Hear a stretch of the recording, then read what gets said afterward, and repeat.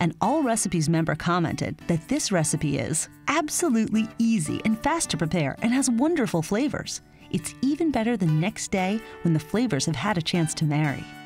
First, cook the pasta. Bring a large pot of lightly salted water to a boil. Add 12 ounces of penne pasta and cook it for 8 to 10 minutes. Drain it well. Next, let's make the sauce.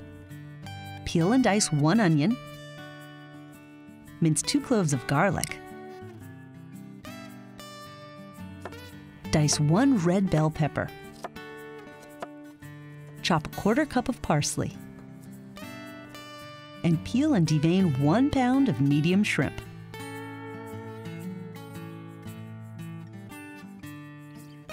Now let's cook. Melt a 1/4 cup of butter in a saucepan over medium heat. Add 2 tablespoons of extra virgin olive oil. Sauté the onions over medium-high heat until they become soft and translucent.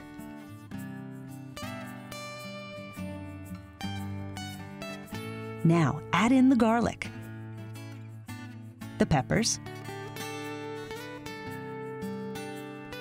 half a pound of diced portobello mushrooms. Cook the vegetables for another 2 minutes or so until they're soft. Stir in the shrimp and cook them until they're firm and pink.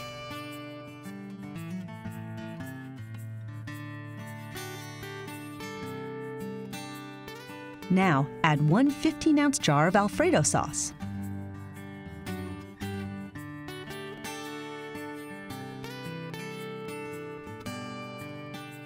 Half a cup of grated Romano cheese,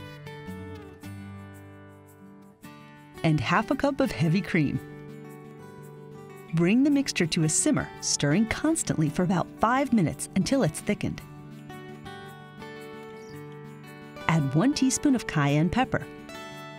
You can add more if you like things spicy, or eliminate it altogether if you don't.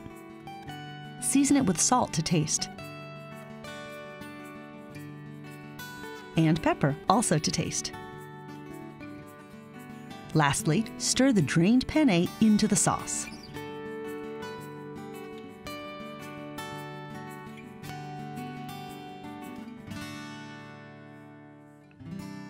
Serve the peppered shrimp Alfredo with a sprinkling of Romano and freshly chopped parsley.